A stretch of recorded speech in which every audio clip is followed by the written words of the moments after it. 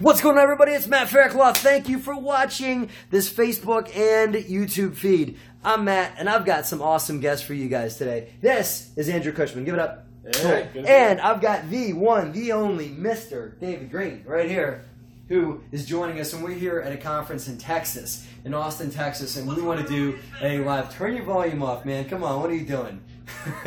I'm hearing myself from somewhere. What is that? Anyway, cool. So while we're getting warmed up here, I want you guys to do a few things. I want you guys to take a minute, if you guys are watching this, and give this a like, because what that does is it tells the social media channel that's watching this, that's broadcasting this, it says, hey, social media people, I like this. And it sends the fact that you like it out to the social media folks, and they're going to show it to more people. So YouTube and Facebook will propagate the BiggerPockets message and show more BiggerPockets cool stuff like this to more people. And that's what we want to do. And we want to get the word out about cool stuff that BiggerPockets is up to. So take a minute, everybody, and like this, okay? And also come up with some questions, because we are here for you guys to ask whatever you guys want, and we're going to just have a half an hour chat about whatever you guys want to get into at this time, okay? And so get your questions ready, but while you're thinking of your question, give us everybody a like, okay? Now, intros. You guys all know this guy. This is the man right here. I love your interviews on the podcast. I really do. I love your demeanor, your tone, the way you show up on that podcast is awesome. And I love what you do for it. But for those of you guys that have been living in a cave, and you don't know who this is, let's introduce to the people that have been living in a cave. Tell them who you are. So I'm David Greene. This is my hype man, Matt Faircloth. I'm hiring to bring him around everywhere I go, because as long as I get introduced like that, I'm just going to bet 1,000 at anything that I do. That was awesome. I co-host the BiggerPockets podcast with Brandon Turner. I'm a single-family real estate investor. I also do multifamily deals and mostly other people's syndications at this point. I wrote the book on long-distance real estate investing, as well as the book Buy, Rehab, Rent, Refinance, Repeat. That book's actually doing really well, so any of you guys that bought it, thank you very much. We are currently the top real estate book on all of Amazon right now.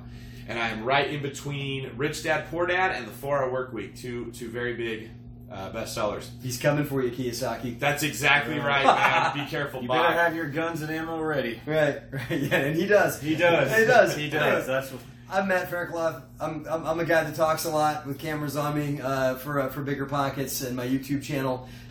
Full-time investor. Been doing it for 15 years straight, and I love talking about real estate with people that are willing to listen to me. Yourself. That's it. That's it. All right. You. Look at all these. Look at all the thumbs up. Look at all the love you're getting. Well, it's because of you. It's not. I think it's because they're anticipating you about to talk is what they're doing. All right. They're all like, let's hear from Cushman. Guys sitting in the shadows. Yeah. So I'm Andrew Cushman. I'm the guy who was so bad at prospecting that when I went into real estate, it took me over 4,500 phone calls to get my first deal. And then did that full time for 4.5 years and said, this is great, but it's a job. It's not going to last forever. What's going to be the next big thing? 2011 went out and bought a 92-unit apartment complex, syndicated that, and said, you know what? This is the next big thing. It's scalable. It provides passive income. I can serve a lot of other people in the process of doing it. And since then, done about 1,800 units and do apartments full-time, mostly in the Southeast U.S. Cool. That's awesome. That's awesome. I've learned a lot from this man. I call him my mentor. I don't even know how he feels about that, but I call it to him whether he likes it or not. I'll take that. Yeah, cool. Yeah. That's up. So we've got the social media feeds are blowing up. We got YouTube lighting up here. I know you got some Facebook questions. Anybody from Facebook? You want to give anybody from Facebook a shout out or any question that somebody's got that you want to get the convo started with? Well, we got Jerry Perron. Sorry if I'm saying that wrong. Single family rentals versus multifamily. Okay, I have an opinion about that briefly. There is no better rental, cash on cash, that you're going to get than a single family home that is rented with good tenants that take care of the property and pay their rent on time. But eventually those single family home tenants will move out, and you're going to pay big money to renovate that single family home. So I think that for longevity and for long-term stability, an apartment building is a better investment than a multifamily building. And I'm just throwing it out there just to get an opinion going. What do you think? Pick one. All right, so here's what you got to understand. They both have their own purposes. A single-family residential property is not intended to be a business. It is not intended to be an investment. Now, it can be, quote unquote, Jimmy rigged to work that way. You can buy a single family house and rent it out for more than what it costs to own it, giving you a return. That is possible. A multifamily property is designed for the purpose of creating cash flow and making money. That's the purpose that it serves, right? So it's valued completely differently. Appraisers look at a multifamily property from the perspective of this is a business, and we are going to value it as how profitable this business is. That's why we have metrics like NOI. That doesn't go into how a single family property is valued. And that's specifically because appraisers don't look at single family properties the same way, because the vast majority of them are not bought by investors. They are not run by businesses. They're bought by people that want to live in it. So that's the first thing you have to understand. You can make money in single family real estate. It's probably going to be easier in the end to create equity through it than it is just cash flow, because like Matt said, people move out, things get broken. Your expenses are much higher because you don't have economies of scale like you do with an apartment, but you can make money with it. Now that money is much less efficient than a multifamily property. Multifamily properties are incredibly efficient because they were designed to work in that way, right? Imagine like a Ferrari that comes out of the dealership designed to be a high performance vehicle. That's multifamily from a cash flow perspective. Now, you can still soup up a Dodge Charger, put an incredibly strong engine in it, you can make it go really fast, but pieces are going to break. You're going to have to move things around. You're going to have to add spoilers and different tires. And to make it work the way you want it to work, there's more work involved. So that's why people tend to start with single family, because it's easier to get off the ground, but then once you get to be a certain size, it's really hard to keep that car performing like the stuff that was designed to work that way. So when you're asking single family or multifamily, you got to ask yourself the question, where am I right now and how much work am I willing to put in? If you know I want to start at a fast speed, I'm willing to save up the money to buy the Ferrari, and I don't want to have to put my car together, boom, that's the way you go. If you say, you know what, I want to get on that track as soon as possible and learn how to race, man, buy yourself a Honda Civic, put a souped up engine in it, learn how to drive it around, and when you get tired of taking it into the shop all the time, maybe trade it in, use it for the down payment on the Ferrari. That's the advice that I would give. If you guys love the car analogy for real estate analysis, that's fantastic. Give a heart on Facebook in that, because I love that. I've never heard that analogy before. I just made that up right now. Isn't that great? You just like dropping knowledge bombs like that, just making it up. Like, hey, look at this. Cool. Do you? I know you're going to tell us single family is the best, right? Well, yeah. I don't know how to add on to what these two say. For what he said. Wow. Yeah. What we've got a ton of questions, so you'll be real quick. I would say. The one that's better is the one that's going to get you started, right? Yeah. Can you do a multifamily first, 4-unit, 5-unit, 10-unit? Are you ready to just go do that? Or if not, if you'll start by buying a single family, then go do that. I have a neighbor who retired with like $6 million in equity and all the cash flow he needed, because every time he bought a house, he moved and kept it. That's all he did. But you can go into multifamily to scale, and just like David said, those are designed for cash flow and to be efficient. Whereas if you get a whole bunch of houses and roofs scattered all over, that can be inefficient. So for scaling and going big, definitely multifamily. But for getting started, whichever one you can do first. Got a question from Dylan. Cool. Dylan, great question from YouTube. Thank you.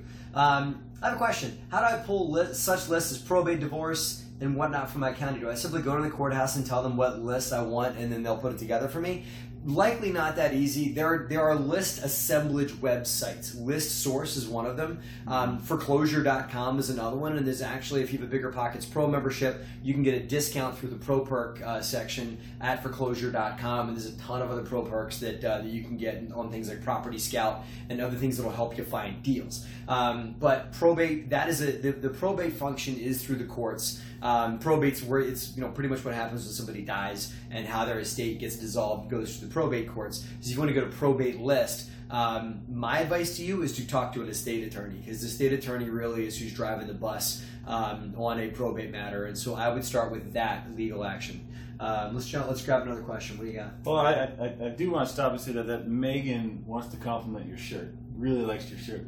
That's why he's in the middle. He's the captain. I know. Yeah, and I'm a big Captain America fan. For those of you guys that watch my YouTube channel, I have a big Captain America doll that stands behind me and stuff like that. So I want to ask you guys in the comments write in there if we were all an Avenger, which one we would be and why. Oh, great. Well, they know who I'm going to be because I'm wearing the shirt. Okay, but I want to know. Point. Who would I be? I want to write it down on a piece of paper which one they think you're going to be, and I can't. I have no idea. Who I know exactly who he should be. Yeah, I just don't want to ruin it. Yeah, but I can't. We can't say. So if we were all Avengers, Don't say Black Widow. Which one will be? No, right? You'll know when I say it. You'll be like, oh, of course, that's what he said. Oh, I got it too. I got it in my head. All right, so I know my guess is on what you guys are going to say. So if we were an Avenger, which one would be? Great question.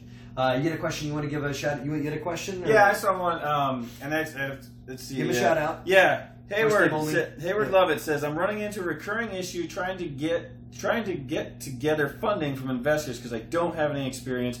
What would you recommend I do to overcome this hurdle? Find someone who does have experience and partner with them. It's the quickest way to overcome that hurdle, and it's another way to help make sure that your lack of experience doesn't cause a mistake that's going to cost you investors down the road by putting a pot mark on your track record. Cool. That's great. And I think that I agree. Just join a team. Find someone who's doing what you're doing and see if they can mentor you and teach you how to do what they do. So the three of us, we're all actually in Austin, Texas right now for a GoBundance event. It's this group we belong to. And I think I use a car analogy because we just got done racing cars around a track house, actually. That helps. And the reason I'm bringing this up is because we all hang out as a group. We have fun together, but we also talk business. And what happens is just like the Avengers, we bring different aspects of strength into the team so we can accomplish things more. So Andrew and I work on deals together a lot because we are like the perfect complement for what we do. Andrew looks at things from a perspective. He's very detailed. He knows exactly how to make something happen. I look at things from a perspective of how can I be more efficient and make it faster. You don't want to drive a car too fast without being able to keep it on the road because you'll crash. You don't want to keep a car on the road perfectly but not driving it fast because you won't get anywhere. If you get two people together that can each bring a part of that, you have a better partnership. So like Matt was saying, or like Andrew was saying, when you form a partnership, you want to look for someone whose stuff complements you and that you like. You don't want to be a partner with someone that you can't stand talking to and you're bickering and fighting all the time and it kind of turns you off from real estate. That's why we're in a group like this. But you guys don't have to be in GoBundance. You could all form your own group, your own mastermind. You could join a local meetup and find people and find the person you vibe with that also has good skills. Work together. So that's just a side note for you guys, is learn from stuff like the Avengers. Now, we didn't plan on talking about that, but I think that's perfect. Matt, just like Captain America, brought Andrew and I together, right? Assembled this team. Avengers Assemble. That's exactly right. Yeah, right. There you go. So the question I'll answer is about how do you get around a bad appraiser who lowball the property value even though there are a half dozen comps to support the price. And it might have been Nathan, but it could have been someone else that said, basically, how do you fire an appraiser? Yeah. The thing you got to understand about appraisers is they're not there to serve you. They are there to serve the lender. Yeah. The lender is going to be the person that chooses them, not you. Now, you can hire an appraiser, of course, if you want to pay money, but that's not who the bank's going to use on the refi. So there's not much, you can't fire them, first of all. There's not much you can do to make them see it from your perspective. You're much better off, rather than trying to get them to see it from your perspective, to learn to see it theirs. Maybe you got 6 great comps to support your case, but there's 12 comps that the appraiser would say, well, I'm going to look at these. Don't get caught when you're buying a property. This usually comes up in the BRRRR because you're trying to refinance it. Don't get caught up by letting your excitement dictate how you filter information. When you see this deal could be great and you so badly want to buy a house and you start looking for comps to subconsciously support your belief that it's a great deal. We call that confirmation bias. Mm-hmm. You're looking for everything that says this is a great deal and you're actually ignoring the 12 that the appraiser is looking at that says this is not a great deal. That's one of the things I can say to people because they'll come to me and say, David, look, here's a comp. He's not using it. And then I'll talk to the appraiser and he'll have like 14 other comps that are much, much lower. And you didn't use the one that you wanted to use. That's exactly the case. But he used the other 14 that, right. Yes. That's a great point. They're not there to work for you. They're there to work for the bank. Yes. And people forget that. Even though you're paying them, they're there to work for the bank. Right. Okay, Andrew, what do you got question-wise? And how are we doing with this Avengers thing? I can't wait to hear. Do they think that you're Thanos or not? I haven't. Right. I'm the skinniest guy here. Yeah, I know, that's true. Thanos. That's true. You could be Groot. Yeah, right. Maybe that's who they think he is. Right. All right. Hayward says that now that he thinks about it, we are moving up on the list of his favorite Avengers. So that's all right. Good. Just lost the feed. So what do you got over there? I don't know. We're still going. Are you? I got it back. Okay, good. Oh, you lost your signal for a second, but we're back. Okay, so I'd love to hear what the people say about this Avenger stuff. I get so many of these questions for people that come to us, and you probably do too, for people that are young, right? And if you're young, that's okay, first of all. That people that are 18, 19, 20 years old that want to get involved in the real estate investing world. And so it's like, well, I'm 19, what do I do? And so this is someone who's 19, also lives in a very expensive part of Canada. I know a guy that wrote a book on long distance investing. So you speak to that. I'll speak to the 19-year-old part of that question. So if you're 19, that's okay. There's nothing wrong with it. And it doesn't mean you've got to go out and get a job and do something that sucks for the first 10 years until you turn 29 and have this life epiphany like a lot of us do in our late 20s, early 30s and get into real estate then. You can do this now, but you might want to consider interning under a larger organization to learn some of the ropes. If you're not going to go to college, that's okay too, but just got to get some exposure to the work somehow. Maybe don't go and try and buy a 100-unit apartment building by the time that you're 20. Maybe try and work for a larger outfit. Understand this is just part of your education, and design like a little curriculum for yourself to get educated over like a 2 to 3 year period. Once you graduate, air quote, from that, then you can go start investing on your own. But there's a lot to learn about this business, and consider doing that. And I commend you for being 19 and wanting to get into real estate. Yeah, that's awesome. What do you want to say about remote investing from Canada? If you're trying to force Canadian real estate to work from a cash flow perspective and you're finding that it's not, if you get too frustrated, you'll quit. And even if you don't quit, you just keep hammering your head into a brick wall. That doesn't ever actually knock down the brick wall. It just gives you a headache. In those circumstances, you should learn how to invest long distance. You should go to the market that makes sense for what you're trying to do and learn how to do it there. Now, if the Canadian market worked well, there's no reason to invest long distance. It's fine. Invest where you're at. But what you have to do is protect the part of you that really wants to do this. You have to protect your own motivation, your ambition, the desire you have to build wealth, because if the experience is too bad, you will be traumatized and you'll completely shut it down. We've all seen this from people that have been in a relationship with someone right off the bat, one of their first ones that went badly, and then they never want to date again, or they're bitter, they're jaded about everybody else. That's what happens if you cling to something too hard and try to make it work when it's not working. I don't know anyone that's doing buy and hold cash flow almost anywhere in Canada. Just the economics of that country does not make sense. They're all coming to America. So that's probably what I would do too. But I would still be preparing for when the Canadian economy changes and there's a lot of opportunity. Like Matt was saying, what if you go intern for a company, you learn how this works, you're building up your knowledge, you're saving your capital, and then when the market changes, you are poised to strike when everyone else is scrambling, trying to find their stuff to get ready. And if they were to do long distance in investing, what resource or book should they check out about? If only someone had written one about that. But wait, I believe they did. So what? Yeah, I wrote Long Distance Real Estate Investing, How to Buy, Rehab, and Manage Out-of-State and Rental Property. And if you're saying, well, I'd love to do that, but I don't have any money, Matt here wrote a book. Called Raising Private Capital. And it's funny you mentioned that, because today, actually tomorrow, is the 1 year anniversary of the release date of my book. Awesome, August 13th. August 13th. 1 year ago. Thank you. We'll put a little cake on it, a little candle on it, right? For my birthday. And so if you guys have not read my book, Raising Private Capital, BiggerPockets has created a coupon code for you guys to check out my book, Raising Private Capital. You've got to go to BiggerPockets.com/store. BiggerPockets.com/store. You can buy the book, Raising Private Capital, by using the coupon code BOOKBIRTHDAY.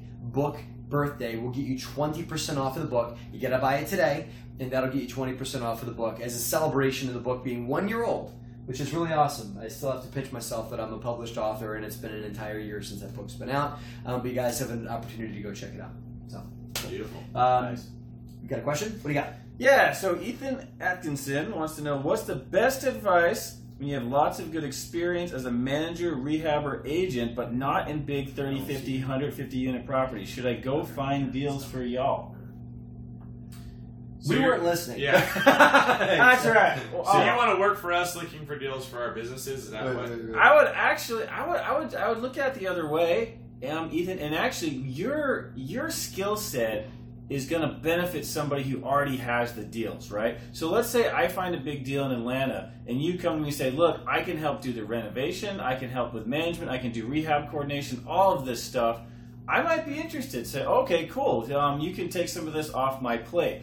So it's not, I mean, from what you said here, your skill set or what you're currently doing isn't going out and finding the big deals. It's kind of everything else. So your best partner is probably going to be somebody who has the deals. You go partner with them, offer those services, offer that contribution to their business, and then you can take it from there. Either a great partnership forms, or you learn something, then you go find deals, and now you have the whole complete, every piece of the puzzle. You can do your own thing. So I would go look for somebody who already has the deal finding and partner up with them. Yeah, that's great. Good stuff. Go ahead, David. It's got a great question from Jerome. Wholesaling or BRRRR? Which do you prefer for getting started? Researching both. I don't want to try too many things at once. I would prefer to become an expert at one and then add the other later. Jerome, I'm not sure where you got these two ways to make money in real estate from, but I would argue that they are very different and they require completely different skill sets. So I wouldn't assume that you have to learn one or the other and then pick up the other. You may never need to.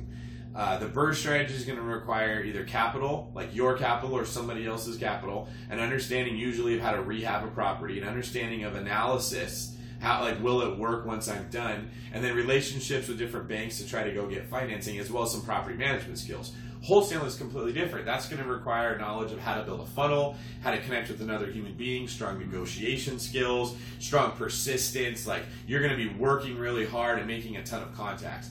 I can do the BRRRR strategy and do none of the things I just described for wholesaling at all. In fact, mostly I wait for a deal to come into my email and I say, okay, I'll take that one, and everybody else does the work. I don't do any of it.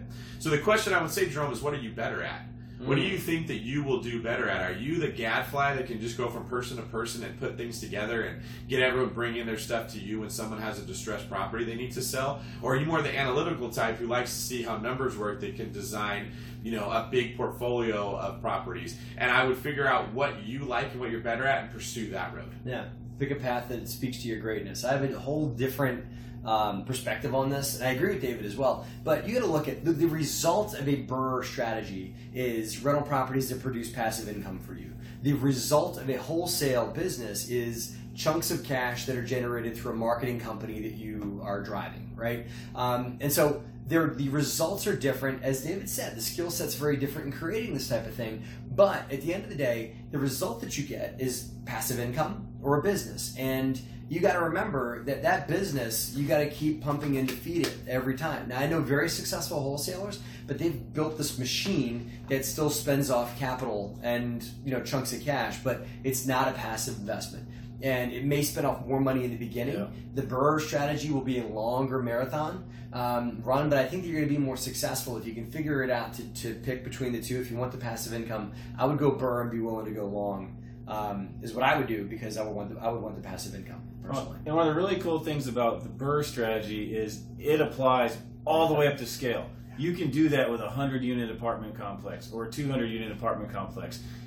Technically, you can wholesale those, but it gets a lot trickier. So the BRRRR strategy is something that once you get that down, you can apply it on a massive scale and really build wealth. Somebody else mentioned, let's jump ahead to that question, can you BRRRR a multifamily? I saw that question in the feed. Do you want to answer that? Absolutely. So we have several properties that we purchased and put maybe 5, 6, 7, 8,000 a unit into it, and then within 2.5 years refinanced. Now, so we bought them with a bridge loan, and we refinanced into agency debt. So that's Fannie Mae or Freddie Mac, and we were able to pull out everything that we put into it, sent all that money back to us and the investors, and now we're playing with house money. So we no longer have any of the money that we put into those properties. And then when you look back at the cash flow over the last few years, in actuality, we've pulled out almost 200% of what we put in. We still own it, and there's still a huge chunk of equity in it. So the BRRRR strategy with multifamily is awesome. I mean, it's incredible wealth building. It's you're adding multiple zeros, and the banks get it, I think, a little better, honestly. The banks get the BRRRR strategy for a multifamily. They're willing to play the game. They really don't question the cash out or anything like that. They're really just valuing the property on income. Yep. It's the BRRRR strategy is like on steroids for an apartment building. The BRRRR book is really a business book more than just a real estate book, because this strategy works for many different kinds of business. You can use this on a restaurant. You can go buy a restaurant that's not performing very well, rehab it, get it performing very well, make it more profitable, and then go get another loan to pay off maybe a higher rate debt that you took out to buy the property. Exact same principle. The idea of buying something that's not performing, that's undervalued, improving its performance, and then when it has a new value, refinancing it or taking money against it to go pay off either the investors or the higher rate debt or yourself if you put your money in wherever it goes is very simple in business. Now, this book describes how to do it within real estate, but like these guys said, it really works better in multifamily than in just single family. Because if I want to improve the value of a single family home, I have to look at the comps. I have to improve the appraised value of that property, which is usually from a rehab.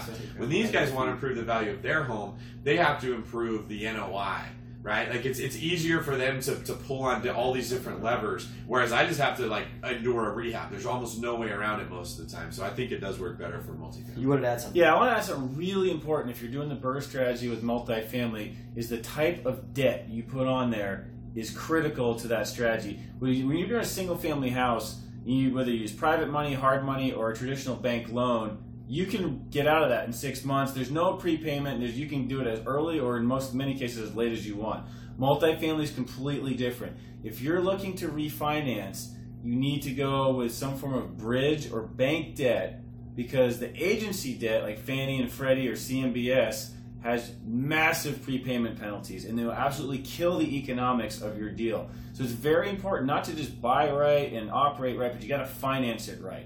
So if you're going to BRRRR, the two ways to structure it is get bank or bridge debt and then refinance into Fannie Mae or Freddie Mac, or you can go into it with a Fannie Mae or Freddie Mac loan, and then you can get what's called a supplemental. And that's the equivalent of getting a second mortgage on your house where you pull out some equity and hopefully go do another investment and not buy a car or a Ferrari. In the multifamily world, it's called a supplemental. And you can do that as basically an equivalent of the BRRRR strategy.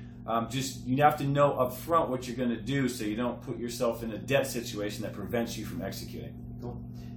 David, you had one from Dane. What was my biggest loss during your time working in real estate? How did you learn from it, and how do you apply those lessons to the work you do Look now? at Dane getting real, man. Yeah. All right. I like this question. I'm afraid I don't have a great answer for you. I was actually a very careful or conservative investor, so I never lost money on a deal. The closest thing I came to it was I bought too many properties at one time. I had 70 properties under contract. Or sorry, that's wrong. 7 properties under contract. That was actually seriously impressive. I don't even know it's- Oh, my You've been holding back on Where it. did I get from, right? God.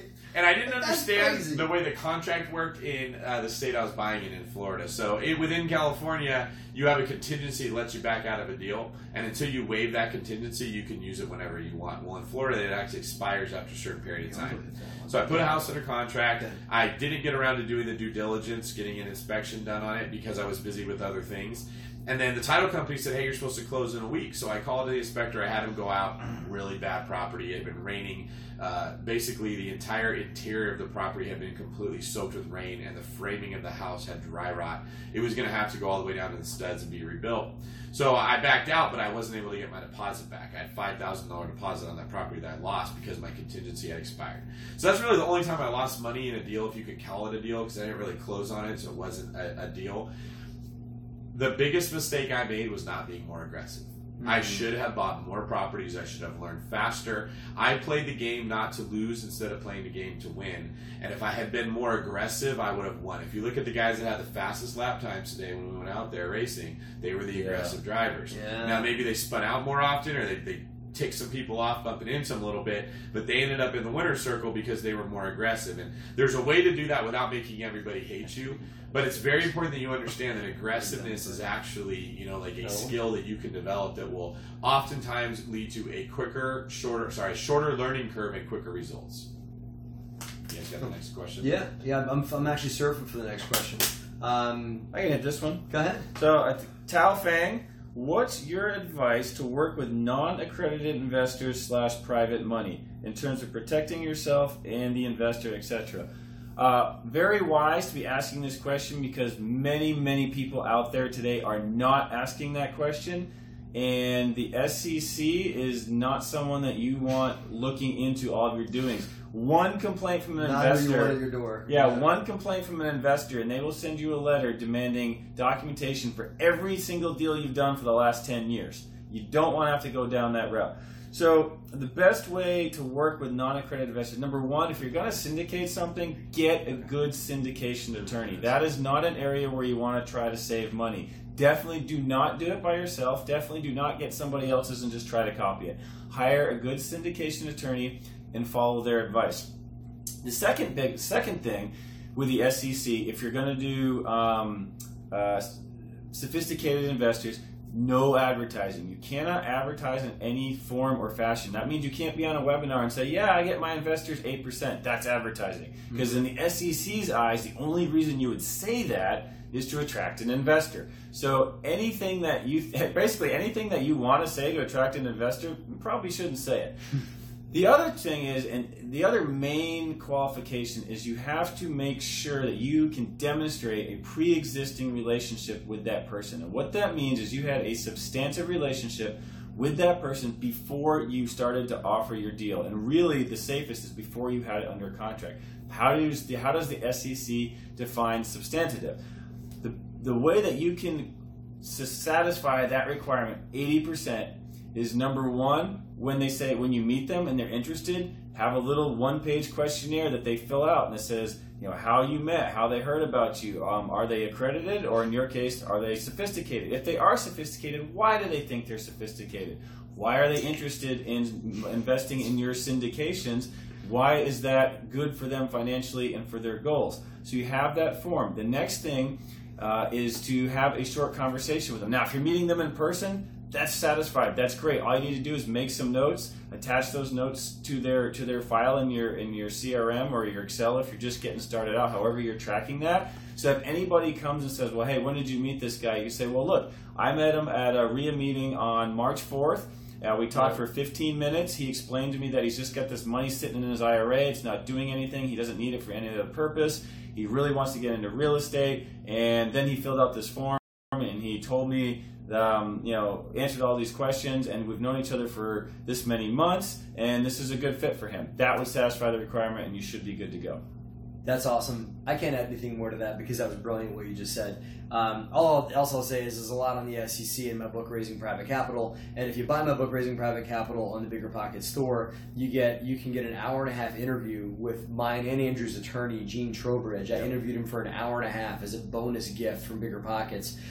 We get into a lot of what Andrew just talked about from one of the most brilliant minds in the SEC world, Gene Trowbridge. And he takes a dry topic and makes it kind of entertaining. It was Gene's a fun guy to talk to. He's an interesting dude. So go to BiggerPockets store, use the coupon code BOOKBIRTHDAY to buy the book today for 20% off Raising Private Capital, and you get a bunch of freebie stuff, including an hour-and-a-half interview with Gene Trowbridge.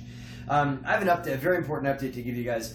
David asked earlier if you guys could all comment which Avenger you thought that the three of us would represent or embody. Andrew's coming in as Dylan has updated here. Matt is Captain America, because I'm wearing the shirt. Andrew is Ant-Man. Somehow or another, you're Ant-Man. It's that dry sense of humor, I guess, you got over there. Paul Rudd, right. Paul Rudd, scientist kind of dude. And they're calling David as Iron Man, which I see. I actually had you pegged at the Hulk. That's what I thought. Yeah, because he's kind of got that gentle giant thing going on. He's very kind. And just, I feel like if I piss him off enough, his clothes might rip off and he turns green. I have a very angry side. Right. That window. I think right. Maybe he... Yeah. I thought for sure Andrew was going to be Hawkeye. Me too. Right? I thought that too. Yeah. I always call this guy the sniper. When he gets a deal in his sights, it is going down. One shot, one kill, done. Yeah. Right? So if you guys get to know Andrew, you'll know he is Hawkeye. Yeah, he's Hawkeye. I like Hawkeye. I'll take that. Right. Or you could be Groot because you're kind of tall. That's good. Right. Well, I have a bigger vocabulary. You do. You say a lot more than I am Groot. I get it. Yeah. All right, next question. Jordan Lindsay says, hey, David, what do you think about becoming a signing agent through the notary in Denver, Colorado to make extra income? So I would say, Jordan, it's not going to be a ton of money. It's going to be very time intensive. It's definitely not passive income. The only time I would recommend somebody do that is if it's a stepping stone to a bigger goal. So if you know that you need to make extra income so that you can put less time into maybe your sales job and more into learning real estate, do it. If you're looking at this as a long-term plan for how you're going to build wealth, not a very good vehicle. I wouldn't recommend that. And then the other question Jonathan said was, how can Burr go wrong? Yeah, so I find Burr goes wrong in two main ways. You get these two right, you're probably not going to lose money. The first is going to be the rehab. Like any type of construction thing, there's less control you have over it. It's very easy for rehab budgets to go over time and over budget as far as money goes. So if you get your rehab part down, that's a big hurdle that you've overcame. The second is going to be the refinance. Because, like someone mentioned earlier, you don't get to control what the appraiser says. Like, both of the aspects of BRRRR that go wrong are the parts you can't control. You're not doing the work on the rehab. You're not coming up with the value at the end that the appraiser's coming up with. Now, you can limit how often those go wrong by learning how construction works and how construction crews operate, and by learning how appraisers think, and that's why that's the advice I give you. Learn to see it from the perspective of an appraiser. Learn how construction companies make money and limit the amount of damage that they can do within your deal while capitalizing on the value they can bring. I use my construction guys for more than just a bid and building. I ask them, where can we add square footage for the cheapest? What do you think we should do to design it? Where can you add the most value that maybe I don't know about? And they often have really good ideas. So those are the two ways that BRRRR can go wrong that I would recommend. Brilliant. And I think this is the absolute authority on BRRRR. Wrote the book on BRRRR also. Yep. So somebody on Facebook made a brilliant comment about the Avengers thing. Further update is that David has to be the Hulk because his last name is Greene. You're Greene. Right. He's Greene. He already is Greene. Right. So okay. What do you? Yeah, quick one. Jimmy Thorpe. Why do most investors buy a rehab property rather than build, right? As a builder, I can build a new product with much more equity, I understand turnaround time, etc.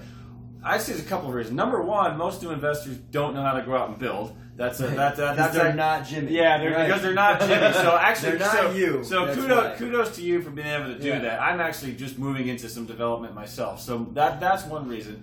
But it brings up a good point of kind of looking at where you are in the market, right? If you can buy a C-class property for $100 a unit, and then you got to put 10 into it to get it cleaned up. Now you're into it for $110 a unit, and you can go out and build something for brand new for $120 or $130 a unit, which you can in some of the markets that I'm in. Then it might actually make sense to go ahead and start doing development instead of just purchasing something that's there. So that could, that's something to do if you're concerned about overpaying for maybe, lower end properties, especially if you're like, I like development. I haven't done anything, but I like that idea. Go partner with someone who's in development and get into that game. So.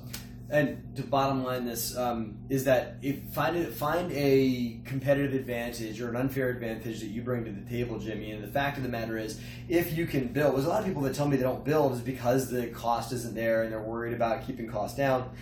And they're worried about, something that's the opposite of what you said, that when you build, you can create lots of equity because you build a quality product at a low cost. That's an advantage you have. So you got to play advantages you have that you can bring it to your real estate business. So I would say you should do it. And the fact that other people aren't doing it, it's just a simple fact of the matter is they're not you. They don't have the resources that you have. Yeah, well said. Yeah. So you had a one that showed up here off of YouTube.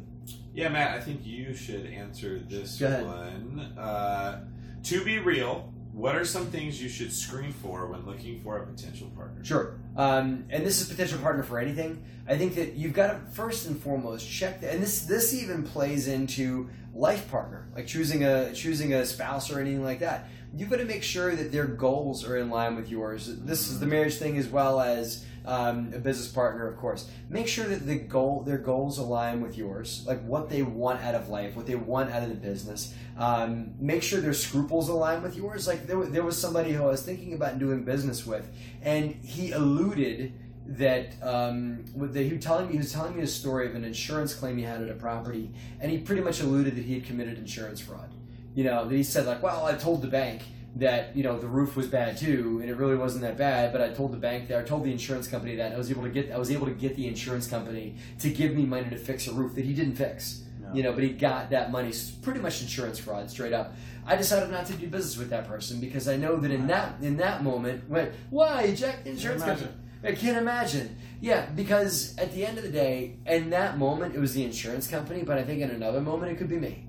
Or it could be, and I get the insurance. Sometimes you can win off on an insurance claim, but that didn't rub me the right way. And so I would make sure that you ask a lot of questions, make sure there's a lot of goal alignment, and also bottom line, understand when you do business with somebody, unless it's on like a quickie fix and flip or something like that, it's probably going to be a long-term get into bed arrangement. And I have had bad partnerships go bad that take they're a pain to unwind, and so you be very careful when you get into a partnership. And as they say, hire slowly, fire quickly, but it's very hard to fire a partner. So slowly engage in that partnership and make sure that there's a lot of alignment before you get in. And above all that, make sure that everything's documented in the operating agreement that you formed to each other, and never do a handshake partnership. Just document all of it.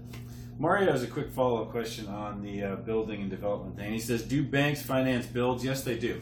It's just got to be the right kind of bank. It's got to be a fit for it. Typically, you might get like 65%, and there's going to be construction draws, meaning as you make progress, you say, okay, we need $100,000. They approve everything. They send you the $100,000, and that's generally how it goes. I'm not an expert in development, but again, I have started that process, and it looks like I'm going to be working with a regional bank that I've done some other loans with, and they're like, yeah, we'll finance your construction project. So yes, banks are one avenue for doing that. Cool. All right. Arimas asked, "Hey, I wanted to ask how to become a real estate investor using other people's money.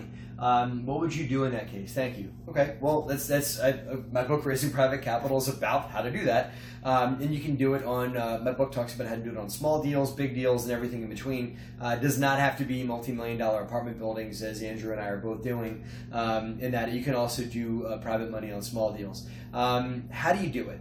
Well, I think that the first move is probably not to go and buy your first piece of real estate with somebody else's money. So you should build a track record of real estate deals that you can take to your investor base and say, hey, look what I've done.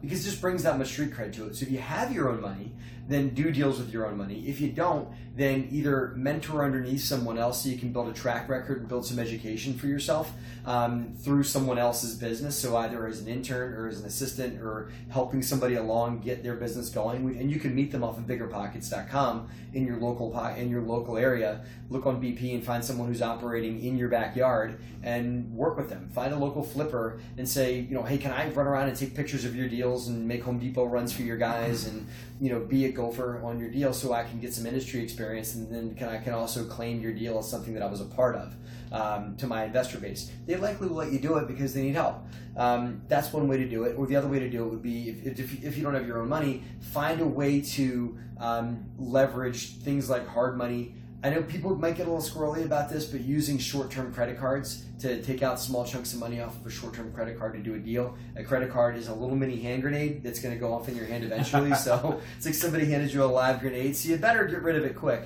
when you use a credit card loan. But it is a way to get started. I've done it when I first got started, so it's possible for you too if you don't have your own money. But I highly recommend doing deals at first to develop a track record, then reaching out to your network to find people with money that want to work with you based on the track record that you built.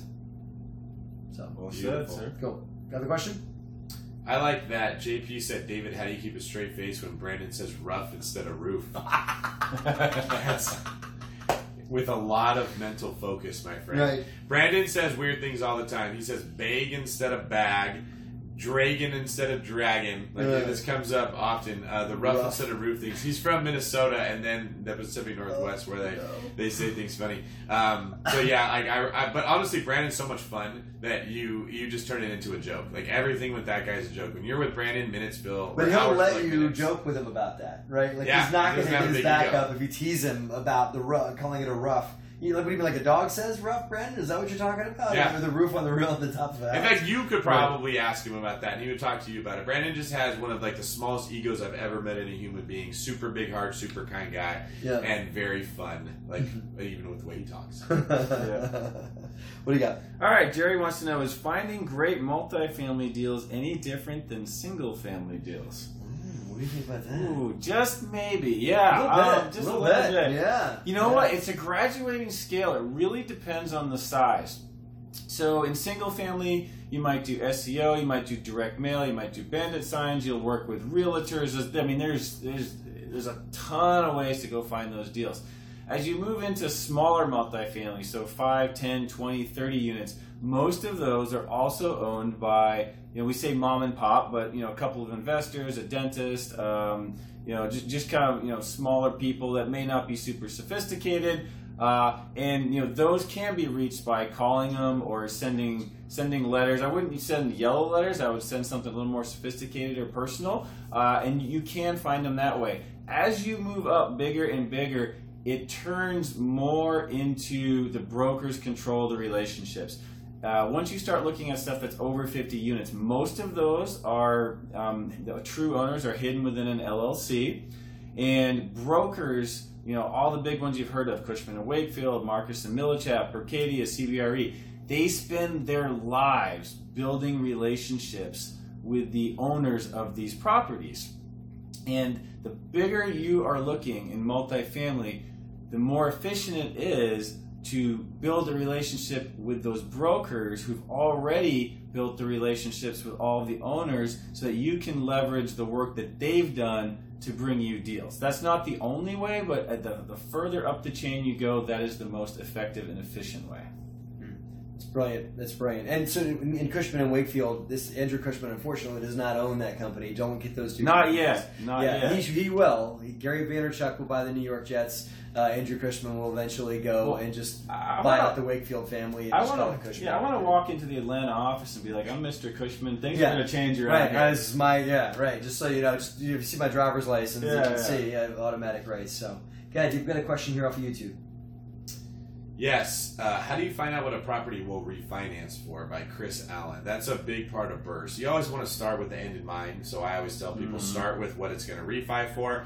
Then go to a bank and say, hey, can I get pre-approved for a loan? Don't go do all the work of a deal and then try to find your lender and just hope that you can find someone to pre-approve you. And they say, oh, you won't be eligible for another 6 months because of your job. Well, you could have just waited 6 months and learned more about real estate rather than getting involved. So what you want to do is you want to ask an agent who understands the market for your preliminary screening. Hey, someone who's a top producer in the office, give me an idea of what you think it would appraise for, a range. Then the other thing that I do is I actually pay an appraiser for their time to look at the deal. So before I buy anything, and honestly for my clients when I'm listing their house for sale, I look at the comps and I talk to other agents, but then I go to the appraiser and I say, what do you think this thing would appraise for? Because if I can sell it for $600 but it's only going to appraise for $570, that doesn't really help us. So I like to go to people who are better at what they do than I am and get them involved in it just to make sure that I'm looking at it from the right perspective, or maybe they saw something that I missed. Now, the cheapest way is you go pull up comps for yourself. You either ask an agent to send them to you or you go find them on Zillow or something. The problem is you don't know what you're missing. Like the question we got earlier where the person said, hey, I got 6 good comps, and the appraiser didn't look at it. Well, you missed the other 12 that maybe he was looking at. That's why I don't like to find them myself. I like to use, a realtor has access to the MLS or an appraiser. But that's what you do. It's going to cost you a little bit of money. That's why a couple $100 money, right? I mean, it's worth a peace of mind, isn't it? 100%, and it's worth the $20,000 low appraisal you might have got, or something like that. It's a cost of doing business, and that's okay, because if you stay and you're committed to this, eventually you're going to buy the deal, and it's going to be so good you're not going to care about that couple $100 that you spent. Right, it's worth that peace of mind. We've got another YouTube question here, but that's another good David one. But you got anything else over here on Facebook? What's Facebook doing? Yeah, listen, my feed keeps freezing. I'm going to get a bag signal. So you want to go ahead and take one from there? Sure. I thought this would be a good one here from Jose. Is financing the whole BRRRR process a good method to start investing in real estate? A local bank is offering a loan based on the after rehab value. That's a screaming good deal if you get a bank that's going to do something like that. I don't see a lot of those right now. So I would learn what their terms are. The first question I'd ask the bank is, are you giving me 75% loan to value? Because if the bank says we'll give you a loan based on the after rehab value, but they're giving you 60% of it, you got to get a really good deal to get your capital back out of that thing. So that's the first question: is like, what loan to value am I actually working with here? And then find out, what is that bank going to need to give you the loan? What are all the parameters that have to be met? And set your business plan up to make sure that all those things got met. Is there a seasoning period before they'll let you refinance out of that loan if they're giving you the money up front? Are they going to need you to show them what the contractor's going to be doing and they have to approve it? And if so, what is that process going to look like? You don't want to just jump into this and assume, oh, it's going to be great. Have them spell out for you what you're going to do, make sure it looks good, and then set your plan up according to their parameters. Cool. Go ahead. Yeah, so Daniel Merced has a question that kind of gets back to the how can a BRRRR strategy go wrong, right? He says, hey guys, thanks for all the free knowledge. I'm looking into getting some funds for a first investment from someone in my funnel. Got $100,000, wants to do BRRRR. I'm thinking of offering 8%. What if the house doesn't get the ARV that I budget for? What do I do about paying them back at that point? Well, David just addressed a lot of things you can do to make sure you don't get in that situation. Yep. I love the idea of paying an appraiser up front. Like if you're concerned, especially if you're new at this, and you're concerned about, geez, I got to get the ARV right, pay an appraiser. That's a brilliant strategy. I mean, I've actually never heard anyone say that. And I think that's brilliant. You're just hiring the expert. That's the guy who's going to value it when the bank orders the refinance anyway. So But let's say it doesn't quite appraise. How do you pay that back? Well, the first question is, do you have any other resources? Do you have savings? Do you have another property? Is there any other way that you can pay it back? It also depends on your relationship with the guy. If it's somebody you know pretty well, maybe you can just extend the loan. Or if you borrowed $100K, let's say you do a burr and you can pay him back $80,000. Well, does he really need that $20,000 back? Can you restructure it and say, hey, for this $20,000, can we amortize this over 3 years, and I'm going to pay this off with cash flow from the house? That's a way to do it. You could just say, hey, you know what? The burr didn't quite work out like we hoped. Let's sell it. Let's take a good profit and go do it again. So even if it doesn't work, as long as you bought it basically right, there's still a handful of other exit strategies. And you guys may think of a few more, but sure. That's what comes to mind. I think that I try and approach deals and put investors first. Yeah. And so if you do a deal and it ends up not appraising, then you might just look yourself in the mirror and decide if you did a risky deal that didn't put your investor first just to get into a deal. And if that's not the case, and if you just kind of stepped in a little bit of mud, or if David said construction cost overruns or whatever, things happen. There's ways out that maybe you can offer the investor equity. Maybe you can pay them over time, give them collateral on something else. But you got to think about these worst case scenarios when you get into real estate to have some coffers somewhere. I think that if you're getting into this business without any dollar at all for just in case money, then you might want to go and set aside a few dollars for just in case money in this business, because things don't always work out exactly the way you think they're going to. You might have to tap into that war chest to move things along. What are your thoughts on that? If you're getting into a deal and your only successful exit is you refi 100% of the capital and pay everybody back on the first shot, you are giving yourself a tiny, tiny margin of error. Yep. And unless you're Hawkeye over here, you're probably not going to hit it. He can't. He will. So like Matt said, I have tiers of how I expect a deal to go. Best case scenario, I rehab 100% of the capital and I'm out.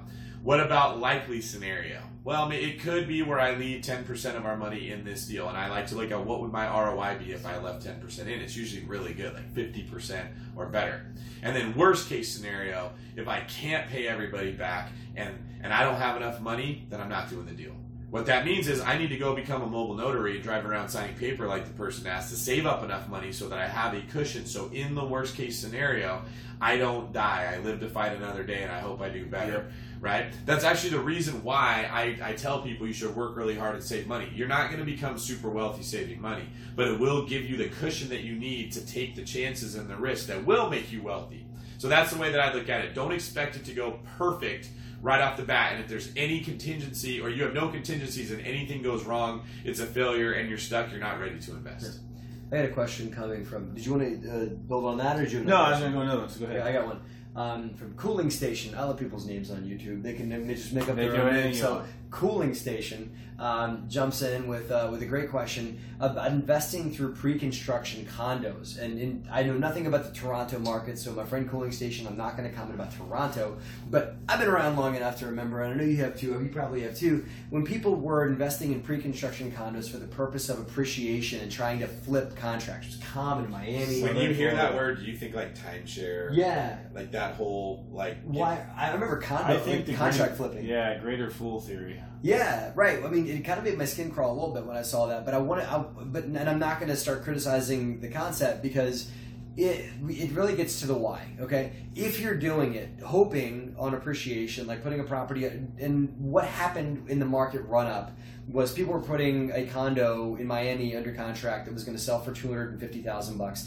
They were going to post a $5,000 deposit, put it under contract, and then 6 months later, 3 months later, whatever, flip that contract and try and make 50 grand. Okay, and they were doing it, and they were making money flipping contracts. It was insane. It wasn't right. It was happening. It was still happening though. So, Cooling Station, if you're going to do this, and I get we've had a really good run right now in real estate. So if you're going to do this, hoping to flip that pre-construction contract to someone else and play hot potato or play musical chairs of real estate and have someone else, jump in that chair of that contract before the property's ready for occupancy. You shouldn't do that at any time in the market because it's gambling. But you definitely shouldn't do it now because we've had a really good run, and a lot of folks are saying that we might be facing at least a slowdown, or if not a full pullback in real estate.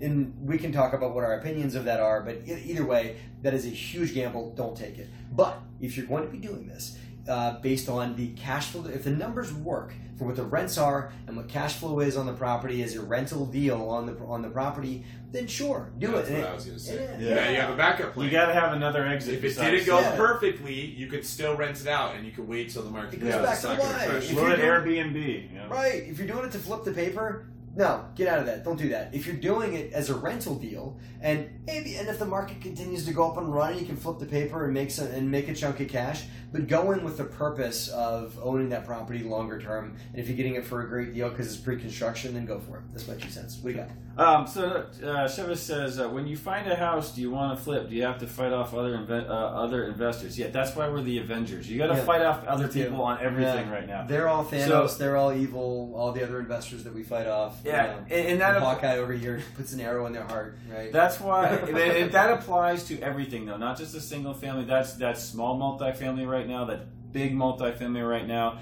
It's very, very rare that you're not at least trying to outmaneuver or win a bid against other investors. Now, there are some situations, if you're really good with reaching out to people and making connections, where you can be the only person.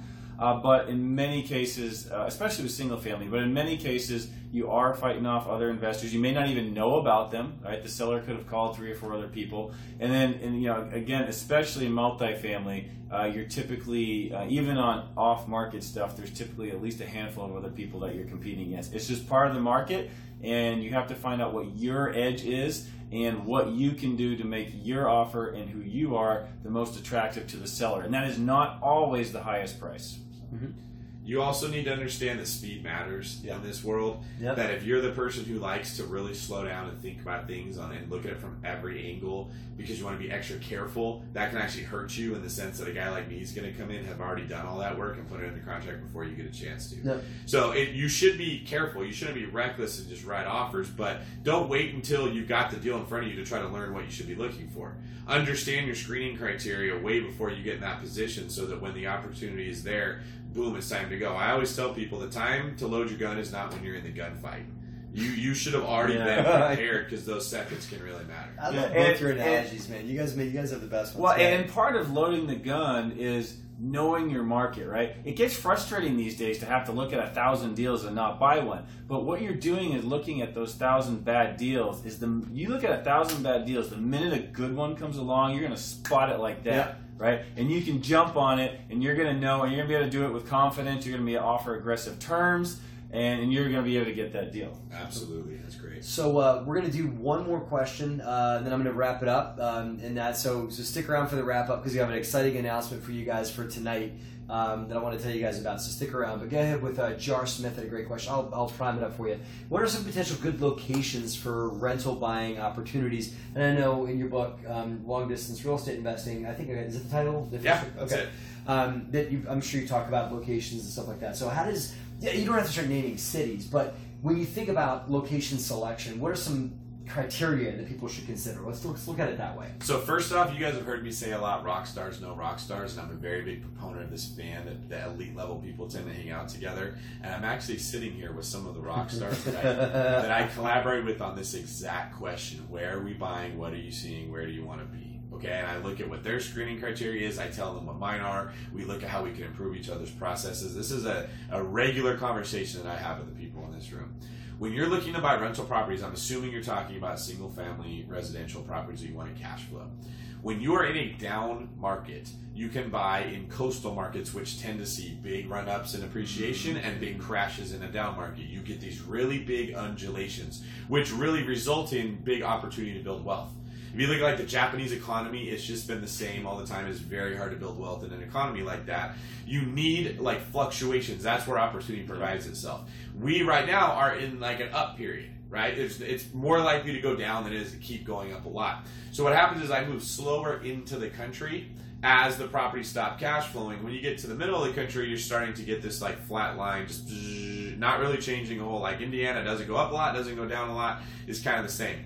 So in high markets, I buy in the Midwest, maybe in the South. In low markets, I buy in more aggressive market, or in low economies, I buy in more aggressive markets like California, Oregon, Seattle. On the East Coast, maybe like that's when you can actually buy properties in New York or Boston, which is very difficult to do right now. Miami, okay.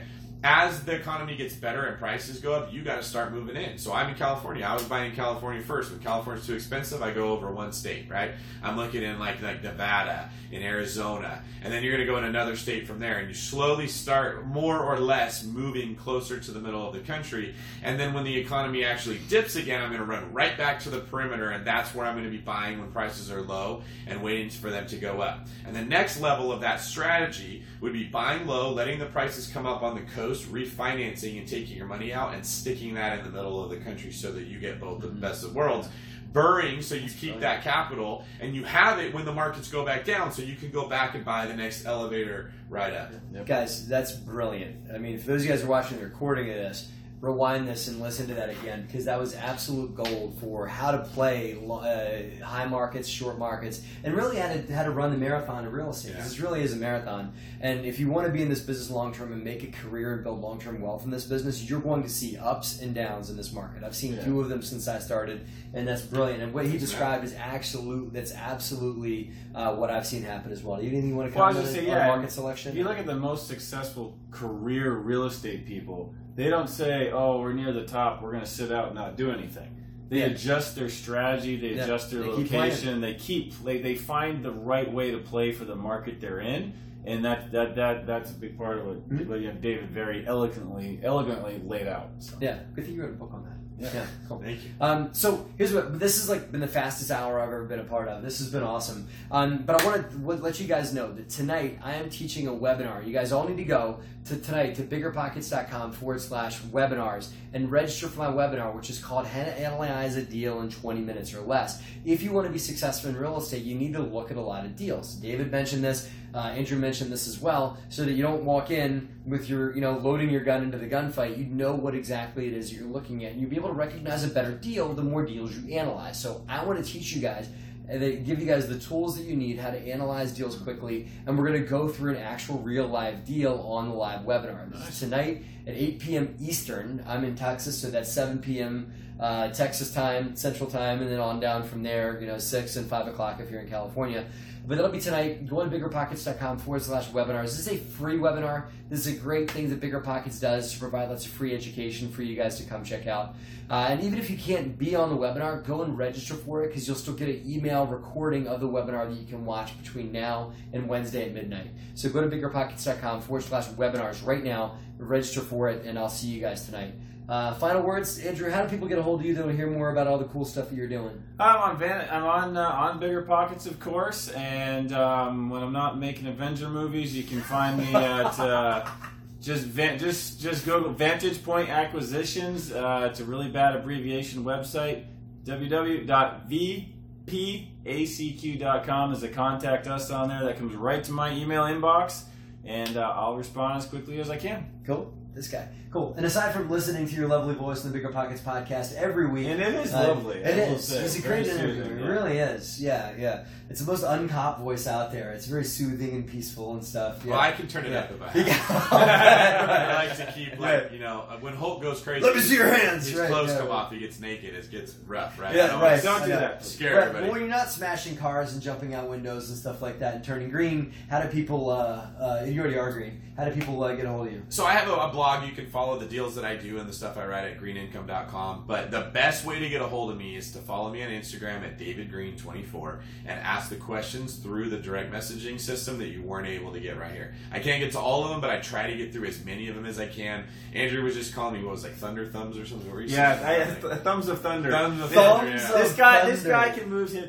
his thumbs faster than anybody I've ever seen. I mean, they're a blur. So I don't know what Avenger that would be, but that's because I'm trying to get through all your Instagram questions. I've had to adapt to be able to move at that speed, right? Like, you got to be that Ferrari. So message me on Instagram. Tell me what questions you are. Tell me what your real estate related goals are. I'd love to figure out some way I can help you, whether it's buying a house, helping you get a mortgage, connecting you with an agent, answering a question, whatever the case is. We love real estate investing. We love helping people build wealth. We want to combine them together. So that's your best shot to get a hold of me.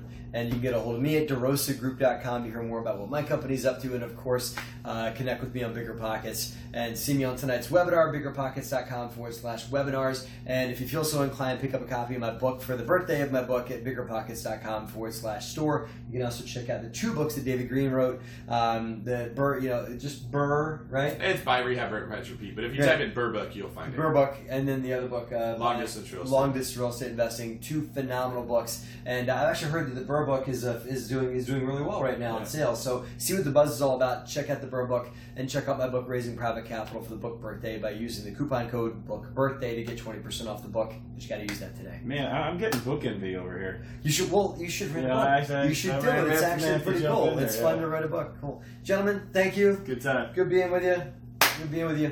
Thank you for watching, guys. As always, we appreciate you. And as I say on my YouTube channel, have a great and profitable week.